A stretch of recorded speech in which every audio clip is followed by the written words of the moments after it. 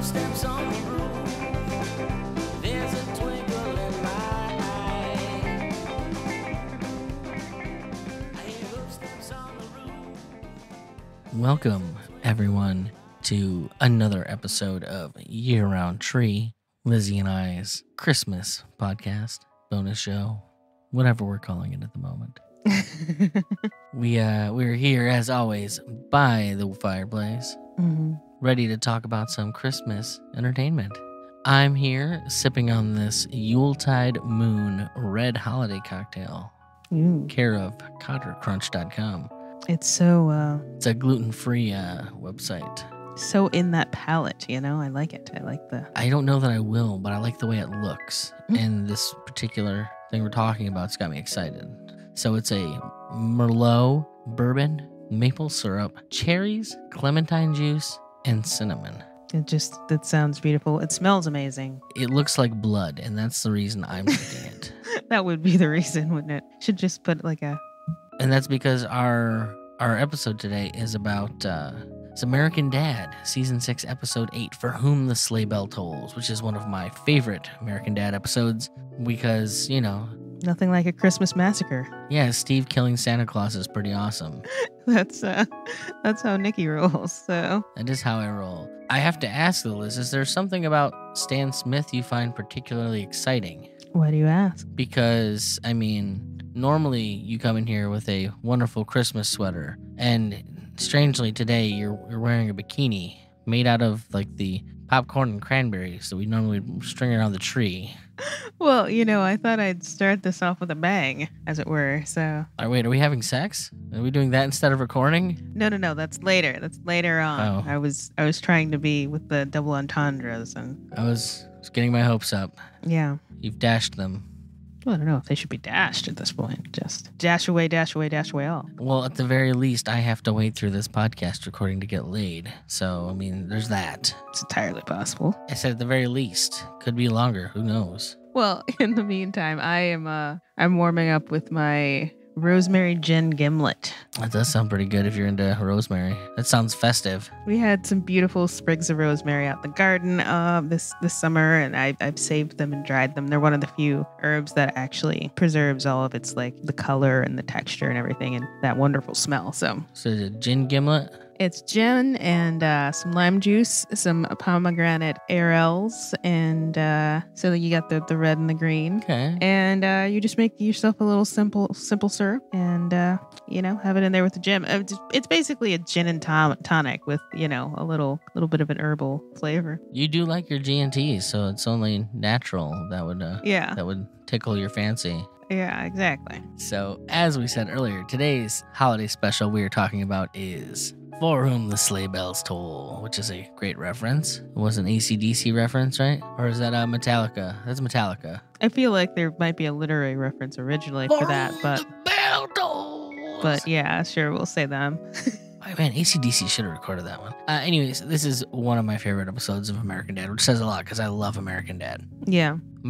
I don't know. I think this is my favorite, but then maybe it's my second favorite. It jockeys for position dependent on the day. Yeah. With the Rapture episodes. And like in both cases, it's somewhat of a normally heartwarming sort of subject matter, and then you're just amazed at how far they actually go with it. Yeah. It's just like there's the limits of good taste, there's the limits of offense, and they're just way, way, way off in left field somewhere. And then there's what I expect. That's what tickles my fancy. Yeah. So, like, some of the references in this are just completely insane. We should mention the Rapture episode was like a spoof on the Left Behind series. I mean, I feel like you can't talk about Rapture in any pop culture without bringing that in somehow. It was just so huge culturally, for better or worse, really.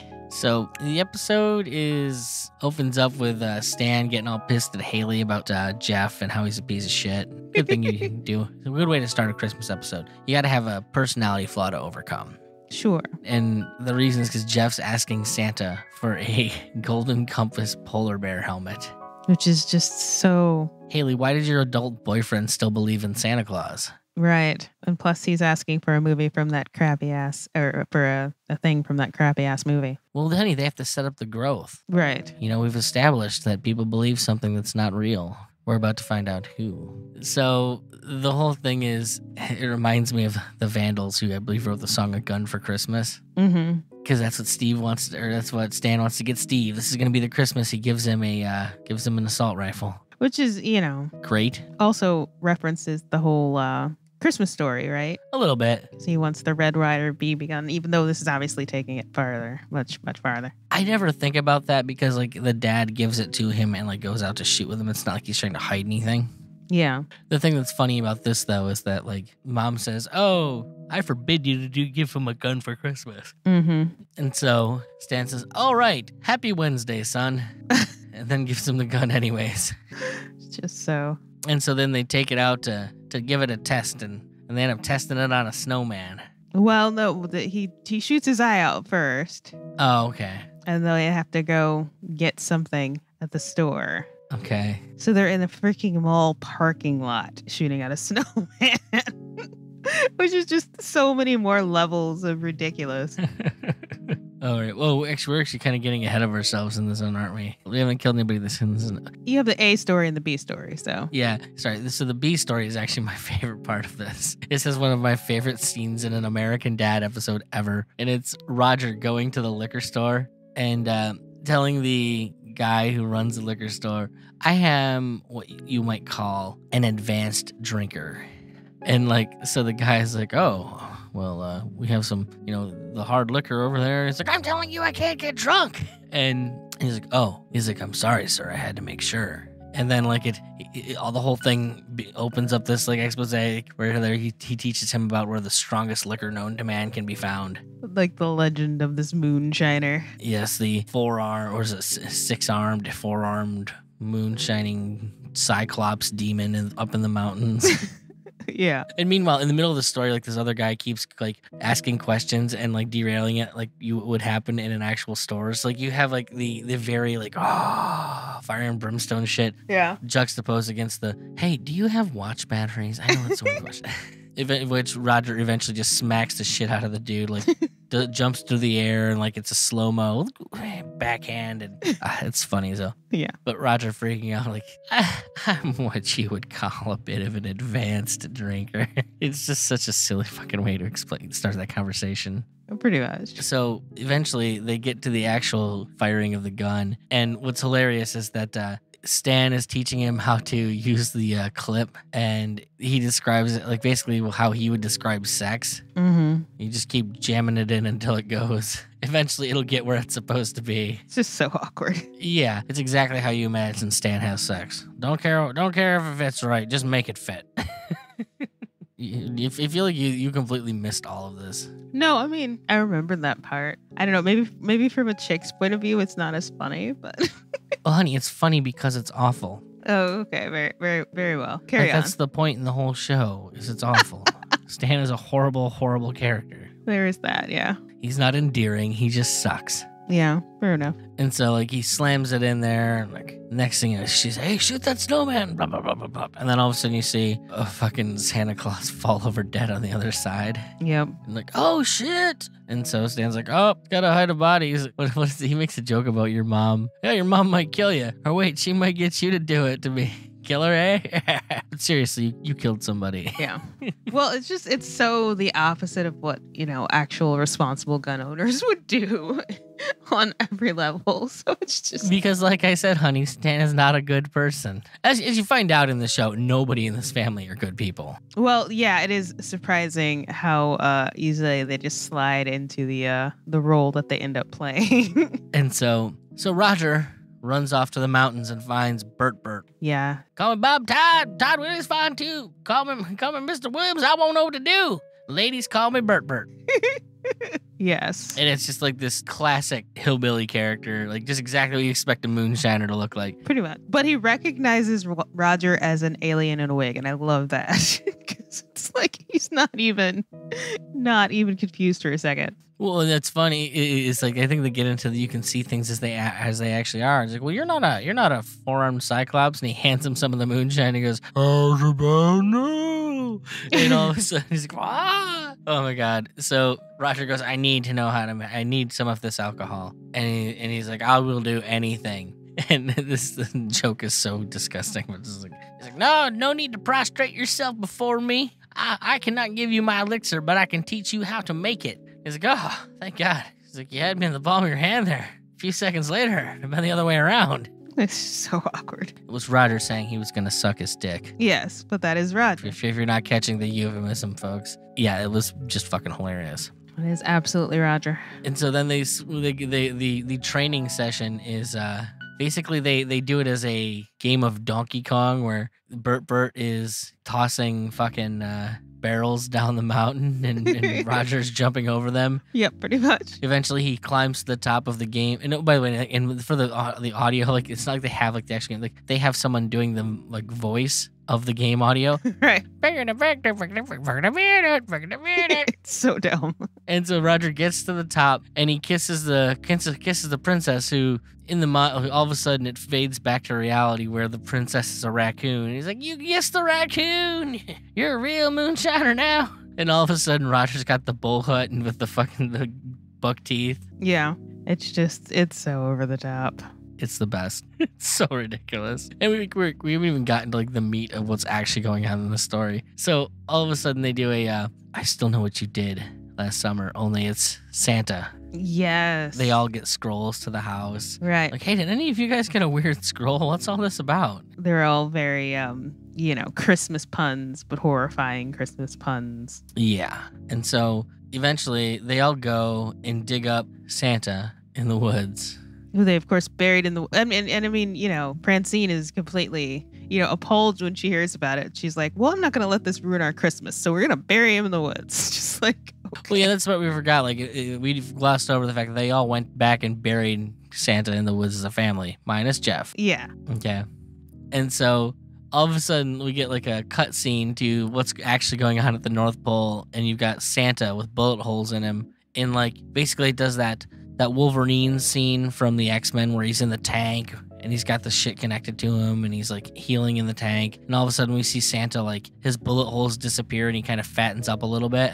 And apparently like the elves are healing him so that he can come and kill the Smiths. Yep. Oh yeah. So now that they realize Santa's real, proving Jeff right, which is funny because that's its own little joke. The shithead in the beginning gets to be the guy who's right. Right. But I like the joke about from Francine about, sweet, so that vibrator I got from Christmas last year was really from Santa?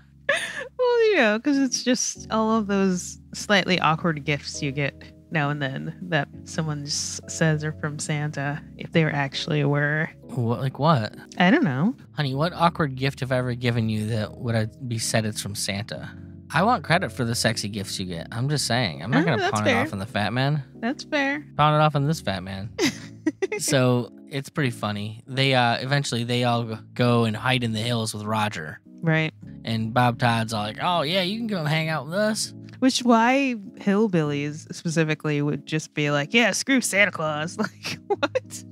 Is a little odd to me, but okay, we're rolling with it. I think he was just looked at them as being Roger's family, which makes them kin. Yeah, okay, fair enough. Because Roger's a moonshiner now, so he's kin.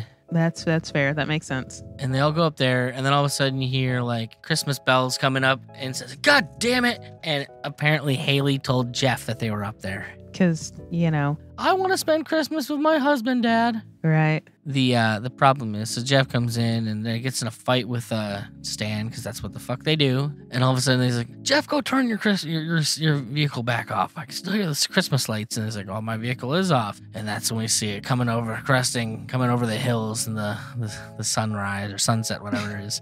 Right. Santa and an army of elves on reindeer. And they're playing the friggin' Mannheim Steamroller, That's not what that is, Liz. What was it? It's Trans-Siberian Orchestra, I believe. Trans-Siberian Orchestra. My mistake. I apologize. Honey, Mannheim Steamroller is a very different thing than Trans-Siberian Orchestra. Well, no, I know it is. I just hear like people talk. Well, I used to hear back when they actually had shows. People talking about this show is coming to town. In both cases. So I've always wanted to go. Yeah, I'm sure it's a good. Never end up doing it. Good enough time. So, anyways, this begins a big battle royale shootout, like between the families and Santa and his elves. I love Santa comes down and he lights his fucking cigar on Rudolph's nose. It's all like, they get in a few of those action movie shootout tropes. My favorite line in this is actually Francine to Steve, who she didn't want to give a gun in the beginning, and he's all like being a pussy about having to go out and defend the family from Santa, to which she goes, "Can it, growing pains, and send these toy makers to hell." It's all so very well. Yeah, that's absolutely like everybody in the family except for Jeff, I guess, because he's just passive altogether. But they're all totally okay with, well, I guess we're just gonna go kill Smells and Santa Claus now because that's what we're doing. So Steve, he takes a clip and smashes it into his gun. And he's like, "How's that feel, Linda?" "Oh yeah."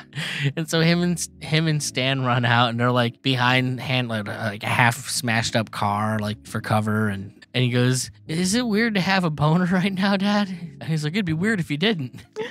Just so because weird. That's the sick fucks these people are. Pretty much. So all this is going on. There's a whole turnabout where like Stan tells Jeff to go help Santa because Santa's like, "Jeff, you're a good boy. You're not an evil piece of shit like the Smiths." And so he offers him an out. And Stan's like, "Yeah, why don't you go take it, you piece of shit, you." So he does, but he turns it into a double cross, and so he takes the helmet from that movie, whatever the hell it was. Golden Compass. Ugh. Yeah, God, this movie was terrible. It was so crap. And he stabs Santa in the side with the helmet.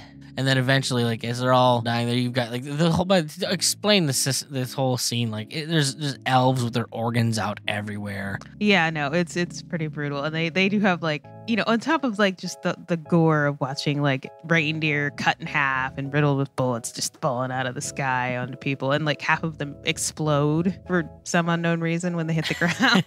Yeah. And, then you've got the visual joke of, like, after Jeff stabs Santa, they, like, wrap him up with wrapping paper because, like, what else would, people from the North Pole, like, treat wounds with? And so eventually they retreat into the house because they run out of ammo. And in this you have Francine and Haley are trying to kill them as they're getting into the house. And so Roger gives them all... like, extra large candy canes. Yeah, and there's like, well, if we suck these to a point, we can stab them to death. And like Haley immediately sucks it to a fucking razor point, and Roger's just like, "Haley, I'm impressed." and I think he tries to tell Francine to give it to us. "No, I'll do it myself." It's just like such an awkward little joke that they don't even really explain the joke, but you get it. Well, aside from that, like it's also like that's a mother-daughter thing, and you're like, right. Yeah. This is all uncomfortable as fuck. Yeah. Just so much Christmas discomfort in this episode. And so the whole thing eventually becomes a stalemate. They don't ever win. They just manage to last long enough that Santa and the elves start disappearing because they only had until Christmas morning. Right. And so then all of a sudden they disappear. And I think there's isn't there like a scroll that appears out of nowhere? "See you next year, Smiths." Yeah. Oh yeah. Basically that thing, which is funny when you think about it, because like, didn't Futurama have like the Santa comes to kill everybody on Christmas every year thing? John Goodman. Yeah. And so it's very like, It's the Santa robot. Why are there all these cartoon shows where just Santa has a massacre every Christmas? But I don't know. They're fun though. But anyway, so this the whole thing is, oh my God, that's our Christmas tradition. Yeah. And so, yeah, this is how the Smiths end up getting a Christmas tradition, which is apparently... trying to last the night. Yeah, trying not to die from Santa every year. It's all... But there you go. That's really funny, though, Liz. That is the key. It is really fucking funny. So, all in all, I've always loved this episode. It even has those, like, moments, like, they got their Christmas tradition, which is, like, a great Christmas episode trope, you know? Oh, yeah. Yeah. I mean, they hit the mark, and it's not my thing just because of, like, the gore and whatever, but, like, it's certainly memorable. And I'll give it that. And I do, I have an appreciation for American Dad on some levels, so it works. All right, well, folks, this has been another episode of Your Own Tree. Go and check out the 2 seasons before this. This is our 3rd season doing this. We've got another 10 shows we're going to be talking about this year, and it's going to be fun. Thanks for coming around.